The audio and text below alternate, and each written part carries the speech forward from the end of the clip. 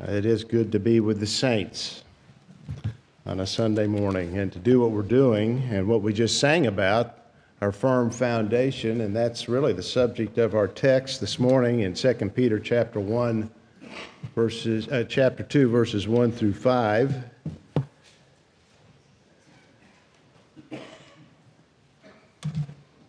Where Peter reminds us of the importance of studying God's Word. Therefore, he writes, putting aside all malice and all deceit and hypocrisy and envy and all slander, like newborn babies, long for the pure milk of the Word, so that by it you may grow in respect to salvation, if you have tasted the kindness of the Lord. And coming to him as to a living stone, which has been rejected by men, but is choice and precious in the sight of God, you also, as living stones, are being built up as a spiritual house for a holy priesthood, to offer up spiritual sacrifices acceptable to God through Jesus Christ. May the Lord bless this reading of His Word and bless our time of studying it together. Let's bow together in prayer. In January 1963, President John F. Kennedy gave a speech on what he called a very important subject: milk. He was speaking to the National Conference on Milk and Nutrition, and he called milk our most nourishing food. He worried about the health of Americans, many of whom were deficient in the very minerals and vitamins that are prevalent in milk. So the solution for a healthy America was simple: drink milk. Peter had a similar speech or homily in 1 Peter chapter 2. Only it was milk of a different kind, the pure milk of the Word. He wanted the saints to long for Scripture, the Word of God, and consume it. It's spiritual nutrition for our growth in salvation and the experience of salvation's blessings. And it makes us fit to participate in the Christian life, being God's temple and His priests. That's our lesson. Drink milk, drink lots of it, and be healthy and active. But before Peter gives that instruction, he first tells the saints to clear away all of the rubbish of their former life that hinders the building of the temple. Before they could grow in God's virtues, they had to get rid of their vices. He lists them in verse 1, malice, deceit, hypocrisy, envy, and slander. But he begins with therefore. It's a conjunction that joins this sentence with the previous passage at the end of chapter 1, where in verse 22, Peter instructed them to fervently love one another. The vices listed here were common among the pagans and were inimical to love, the opposite of it. Love is selfless. These are selfish. They only gratify personal desire and personal advantage. A saint is selfless. He or she loves the Lord and loves His people and should love them fervently. So Peter instructed them to put aside the habits and attitudes of the old life that are contrary to love. This word putting aside or putting off is used of taking off clothing, like removing a robe. That's an appropriate metaphor for putting an end to harmful habits and practices. That's what happened when we were justified. We're given a picture of that in Zechariah chapter 3, verse 2, when Joshua the high priest was stripped of his filthy clothes. Satan is standing at his right side, accusing him when the Lord rebukes the devil and orders the angels to remove the clothing, old garments that were covering the high priest, and put on him new ones. He says, "See, I have taken your iniquity away."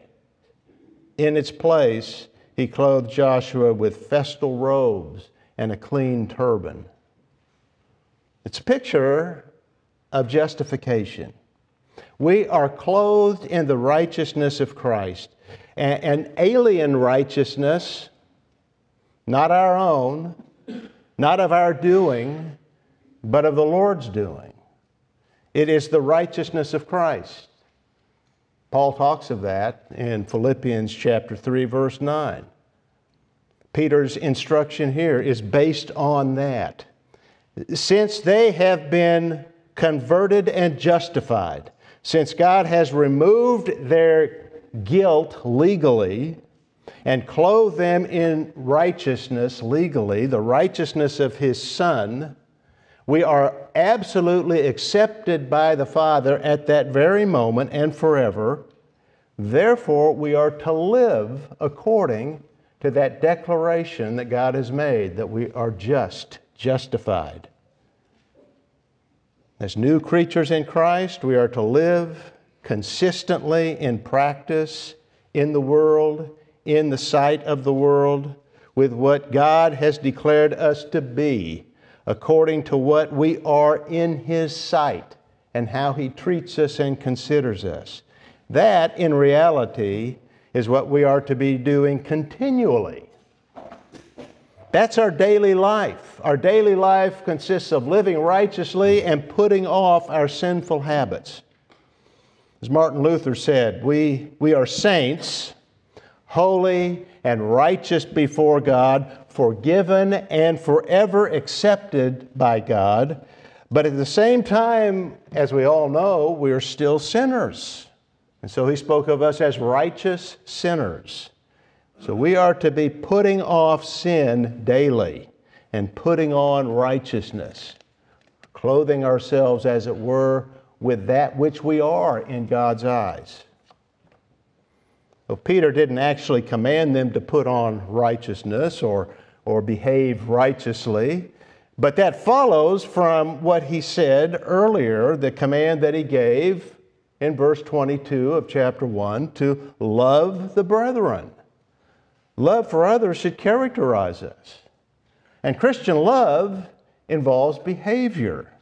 It's not merely affection. It is certainly that. It has to do with feeling and sentiment. That is a motivation in many ways for our behavior. So it's an essential part of it, but love is essentially action. That's how genuine affection shows itself. Putting away unloving practices is necessary for spiritual growth. We cannot love without doing that. And that's what Peter desired for these young Christians scattered throughout Asia Minor. And that's the reason for his instruction next in verse 2. So while he didn't tell them to put on righteousness, he did instruct them to do what would result in that. They were to long for the Word. Verses 1 and 2 are one sentence. The saints can't love one another and can't long for the Word of God while living contrary to both. So his instruction was leave vice, malice, and all of the rest that he listed, and long for the pure milk of the Word, just like newborn babies do. That's spiritually healthy. This is positive encouragement, unlike what we read from Paul in 1 Corinthians chapter 3, verse 2, and the author of Hebrews in Hebrews 5, verse 12. Both of them use milk also, but there it's of the basics of Christian truth and doctrine. And and there they both criticize these believers in Corinth and then the Jewish believers that were vacillating in their faith. They were not as mature as they should have been. They were not growing as they should have been. And so they are corrected for that. Instead of being teachers as they should be, they needed to be taught the very basics of the Christian life. Instead of being able to eat meat, they had to eat or drink milk. They needed baby food rather than the food of maturity. Well, that is a proper, necessary rebuke to the saints, and we need to take that in and hear that ourselves. But here, Peter has a different motive, a different reason for what he's saying. His meaning isn't that. His meaning is encouragement. The saints are to drink milk, take in spiritual nourishment, and do it eagerly. And I think this is the reason he probably chose this metaphor. It's to be like a baby's desire for physical nutrition. The image here is very vivid. Every parent understands it. Every sibling that has seen his baby brother or sister brought home from the hospital has seen this image. Newborn babies want their mother's milk, cry for it. That's a good sign. It's evidence of health. It doesn't want a pacifier. It wants the real thing. It won't stop crying until it gets it. And when it does get it, it receives it eagerly.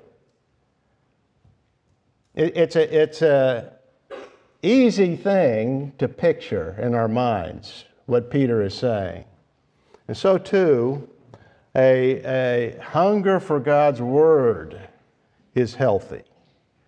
The Christian, new or old, young or mature, needs it and should demand it and settle for nothing short of it. We can't be deprived of it for long without crying out for it. It's what David expressed in Psalm 42, verse 1. As the deer pants for the water brooks, so my soul pants for you, O God.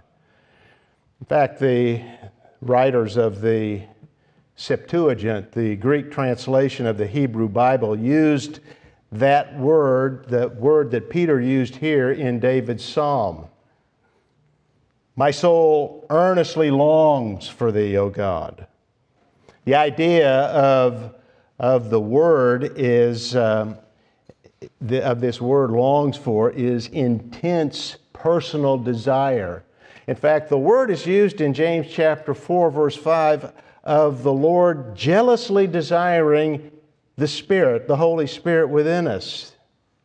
So we are not to be jealous or envious of one another, but we are to be jealous to have the right things for ourselves, to have the Word of God for ourselves. We're to be jealous for that. It's like milk for our soul, full of spiritual vitamins and minerals. The reason for that is the Word, the Scriptures, the Bible is about Christ. It's about God the Father. It's about the Spirit. It's about the triune God. That is how we learn of them and enter into fellowship with them. So we earnestly desire the pure milk of the Word because it reveals the Lord to us and is the avenue to fellowship with Him, as is prayer. But prayer is informed by, it is instructed by the Word. We cannot pray correctly if we don't know God's Word and His will. But it is the pure milk of the Word that we long for. Meaning, it is free of impurities, it's free of additives, it's free of anything that would dilute it, the pure milk of the Word.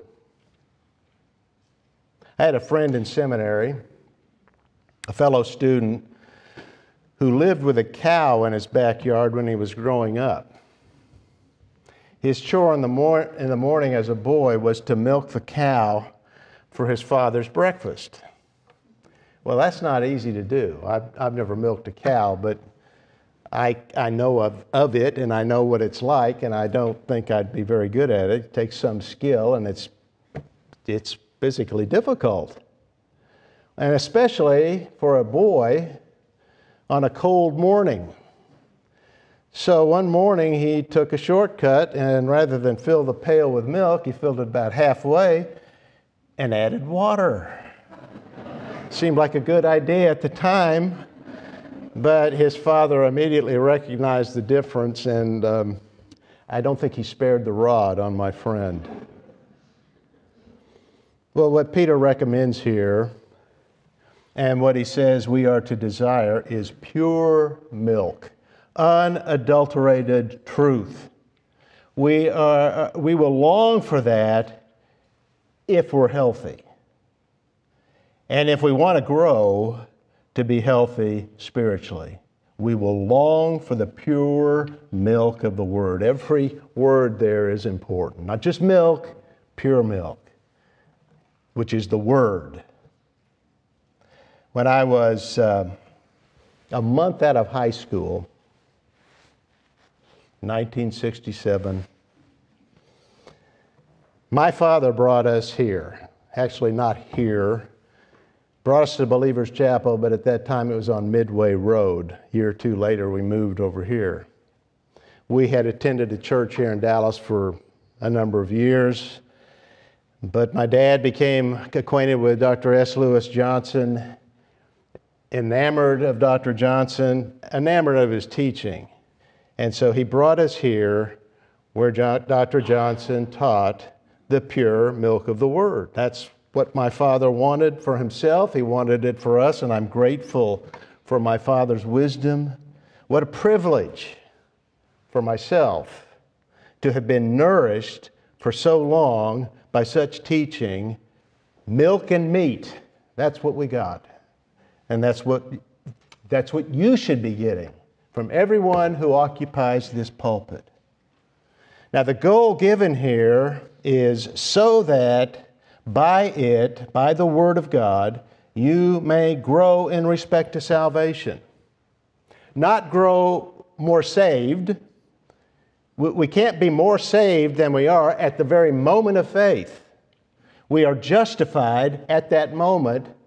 We are fully forgiven of every sin, past, present, and future. We are considered righteous and fully, completely accepted by God at that moment. We don't increase in our salvation. We don't become more and more saved, in other words. But we do grow in respect to salvation in that, in our understanding of it and our experience of it and our maturity of it, in it, we grow, we expand. As when a child is born, he or she can't be more human than at that moment. But the infant grows into that from infancy to childhood to adolescence, then adulthood, from infancy to maturity. And so it is with our salvation. We grow up into it and into our relationship with the Lord. Our understanding of it expands. Our relationship with the Lord expands and grows. But it grows only by the nourishment of the Word of God, His special revelation. Faith comes from hearing, and hearing from the Word of Christ. You want stronger faith? You want an expanded understanding of the world we live in, and more importantly, of the Lord God who rules it? Study the Word of God. Sweat over it, as Mike Black told us this morning. Dig into it. Then in verse 3, Peter gave another reason for his instruction to long for the pure spiritual milk. If you have tasted the kindness of the Lord. The translation of the New International Version may be better. Now that you have tasted, or it can be translated, since you have tasted. Peter wasn't questioning that they had or had not tasted God's kindness. He assumed that they had. He's called them, begins the book by calling them God's chosen. So since or now that may give more the idea of what Peter meant. Since you've done this, you must grow in the knowledge of the Word of God.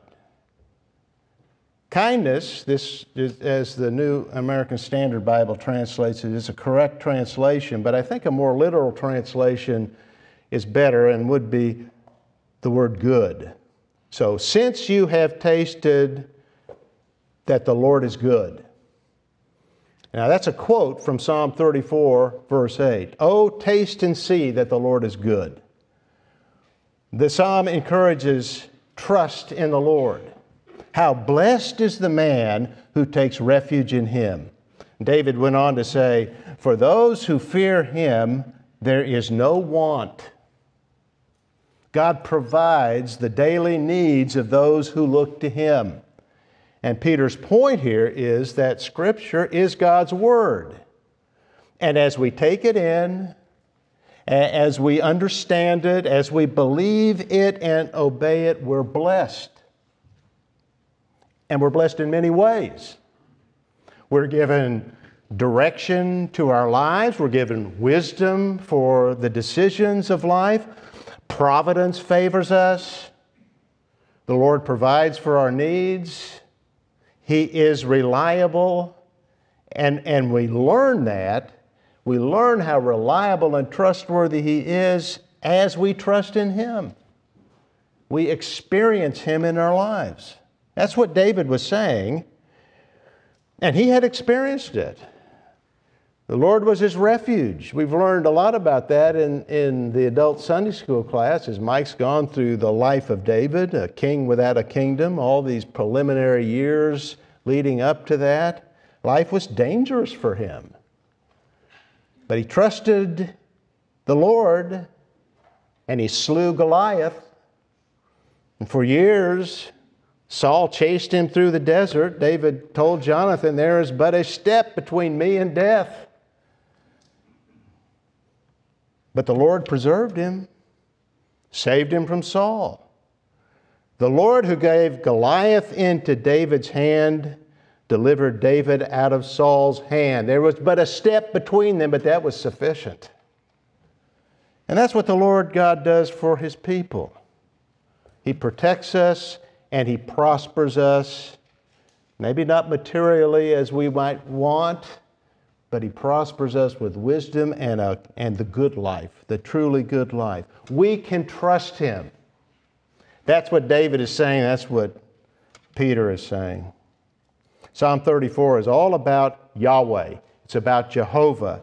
Peter translates that kurios, the Lord, and applied it to Christ, which acknowledges Him as Yahweh, as the Lord. The psalm is about Christ, and as I made the point a few weeks ago, the whole of the Old Testament is about Him. His person, His work. And we see it very clearly in the Psalms. And that's what Peter is explaining or stating, or indicating. This is about the Lord Jesus Christ. He never changes. He's absolutely reliable. Jesus Christ is the same yesterday and today and forever. Hebrews chapter 13, verse 8. David's life was obviously more sensational than ours. Still, the Lord blesses us in the mundane circumstances of life. He's always blessing us. We're to look to Him and trust Him. George Mueller did that. I think I often refer to George Mueller. But what an amazing life the man lived from the very beginning. Soon after his conversion, he began ministering. He was a German. He'd come to England. He'd settled in England. He had a young wife. They both became believers as young people, and they began to minister. He visited churches in Bristol, England, and he found that many Christians were weak in faith. He was on fire. He was zealous, and so many of the people genuine believers were weak. On one occasion, he visited with a man who worked at his trade for nearly 16 hours a day. His health was suffering and his Christian faith was weak, really meant very little to him. So Mueller suggested that if he worked less, his health would improve and he would have more time to read the Bible and pray. His spiritual condition would improve. The man was skeptical. If I work less, I won't earn enough to support my family. Even now, I barely make it. Wages are low. I have to work hard to obtain what I need. I think that resonates with us today. Well, Mueller thought, that's not trusting the Lord. Christ said, seek ye first the kingdom of God and His righteousness, and all these things will be added to you. He quoted that to the man. He replied then to his friend, brother, it's not your work that supports your family, but the Lord. The Lord could provide for him, and He would provide for him if he gave more of his time to the Lord and to His Word and less to work. Well, the man was convicted, but not convinced. And I think we can all understand that. Mueller could understand it. He understood life is challenging. But he saw something there that really motivated him in the direction that he took for ministry. He chose a ministry that would first and foremost prove to the church and Christians like that man that God provides when we look to Him and are obedient. That we can trust the Lord to do that. And so he began a ministry to orphans in Bristol. He saw a need. There was a great need for that. He had compassion and concern for the orphans, but the principal reason he chose that was this will be an opportunity to demonstrate the faithfulness of God to God's people who need to learn that. So he never asked for money. He only prayed, and God was faithful. He always provided for Mueller and the orphans, and often in amazing ways. That's what David was encouraging the saints to do in the psalm. Oh, taste and see that the Lord is good. That's what Peter was encouraging here. Now that you've tasted, or since you have tasted the goodness of the Lord, taste more. Drink milk and keep drinking it. It's spiritually healthy and enables us to grow up into our salvation. But especially it produces growth in our relationship with the Lord Jesus Christ, the eternal Son of God who never disappoints. He, the triune God, can only be truly known through revelation. His Word. And Peter writes specifically of that next in verses 4 and 5, where he writes of our coming to Christ, knowing Him as a result of our connection with Him. It begins a new section and subject that includes verses 4 through 10, but the passage is still connected with the previous one, the previous verses. Instead of tasting the Lord, Peter writes of coming to the Lord. The means of doing that is the same. It's through the pure milk of the Word. Peter replaces the vivid metaphor there of milk with another by describing Christ to whom we come as a rock, a living rock. It is a living stone, he says. It's based on Him. It's based on that stone, that living stone, that God's temple is built. And by joining ourselves to Him by faith, by joining ourselves to Him, we are made part of that temple. And what's more, we have a ministry in God's temple. in that temple as God's priests. This description of Christ as a living stone is an unusual expression. You just think about it, it's unusual. In fact, it's been described as a daring metaphor, for the obvious reason that stone is not alive. It's completely inanimate. But Jesus Christ made this identification when in Matthew 21, verse 42, he quoted Psalm 118, verse 22, which refers to the stone which the builders rejected, and applied it to himself. He's that stone. In fact, in verses 6 through 8, Peter quoted 3 stone prophecies. I think Wayne Grudem used that expression from the Old Testament and applied them all to Christ. It's an unusual expression, but it is completely appropriate of Christ because he has the qualities of stone. It is solid, it is firm, and so it's permanent, and Christ is eternal and reliable like a granite foundation. But in addition, he is a living stone which recalls the resurrection. The builders rejected him, the ancient psalm prophesied. The priests and the teachers and the lawyers of Israel, the leaders of Israel, rejected Christ and crucified him. But God raised him to glorified life, to an indestructible life, in affirmation that he is pleased with his Son and accepted his sacrifice for his people and made him the chief cornerstone of a new temple. The temple of Jesus' day, what he cleansed of the money changers and where he often taught, was a massive and magnificent building. King Herod began building it in 19 BC. It wasn't completed until AD 64. It stood when Peter wrote this letter. He may have thought about that temple. I would imagine he certainly did as he wrote these words. Its stones were huge, beautifully cut and fit together. But it was considered one of the great wonders of the world. In fact, the rabbis would say, he who has not seen the temple in Jerusalem has not seen a great building. It was great. It was magnificent.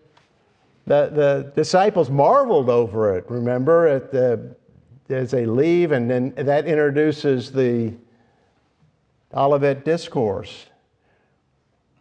But for all of that, it was inferior to the temple that's described here. 6 years after Herod's temple was completed, the Romans came and pulled it all down. A few of the great stones of the outer wall remain, but the temple itself is long gone. It wasn't permanent. This temple that we read of here, a spiritual temple, is permanent because its cornerstone is permanent, eternal, a living stone. And all who have come to him have become also living stones, because by being joined to him through faith in the pure milk of the Word, faith in the gospel of Jesus Christ that joins us to him, by being joined to him, we are joined to his indestructible life. We have that. Through faith in Christ, through being joined to him, we have eternal life and are now being built into God's house. The whole thought, beginning with verse 4 and completed in verse 5, is, and coming to him, you are being built. We are being built up as a spiritual house. We are not a tangible, inert structure that can fall down or fall into disrepair or be pulled down. We're a spiritual house, and that means this temple that we are a part of is everywhere. It's not in one location. It is wherever the people of God are. All through the old dispensation, Israel had to travel, sometimes the whole length of the land, depending on where they lived. If they're up at the tribe of Dan or the northern tribes, they had to go pretty much the length, at least all the way down to Jerusalem, or up to Jerusalem for wherever they were. They had to travel a long way to get to the temple, and they were to do that 3 times a year. That was mandatory, that they go to Jerusalem to worship in the temple 3 times a year. It was required. It was the law. And now today, the temple is wherever the people of God are, because we are God's house. And as the Shekinah glory once filled Solomon's temple, the Lord lives in us permanently in a far more glorious way. We're still under construction. Peter wrote that we are being built right now. When anyone comes to Christ through faith in Him, another stone is added to this spiritual house. It can't be, as I said, can't be pulled down, can't be destroyed. Christians die and can be killed. The churches of Asia Minor were suffering persecution when Peter wrote to encourage them. But as Tertullian wrote a century later, the blood of the martyrs is the seed of the church. It grew even stronger through the attempts of the Roman Empire to destroy it. The Lord kept adding stones to it. Still does. But there is a warning in this. Since the Lord's own nation, the builders, had rejected Him, and not just the Jewish nation, the nations of the world rejected Him. Because of that, we who come to Him can expect the same rejection. He ends the upper room discourse, John chapter 16, with that warning. Don't be amazed if the world hates you. It hated me. But fear not. Take heart. I have overcome the world. So we can expect that. Expect the world to reject us. And just as it did Him, there will be opposition. It's one reason we need to taste of the Lord, of His kindness, long for the pure milk of the Word. That is how we mature. That is how we grow in respect to salvation. And that spiritual maturity prepares us for life, prepares us for what's unexpected. You and I don't know what's coming this afternoon. You don't know what's coming tomorrow or the end of the week. We don't know what the future holds. It may have an unexpected trial. That is not uncommon. May come just like those ancient saints suffered, what they were going through. But this is how we fortify our souls, by the Word of God. This is how we prepare ourselves for life and what's coming. But that preparation is also needed for our present service. We are living stones in the Lord's house. We are not inactive. We are active stones. We're living stones, and specifically here, we are a holy priesthood. And we are to be offering up spiritual sacrifices. What those are is a proper question. We know what sacrifices were in the Old Testament. They were material offerings like a lamb or a goat slain on the altar. But these are immaterial offerings, spiritual sacrifices that we offer.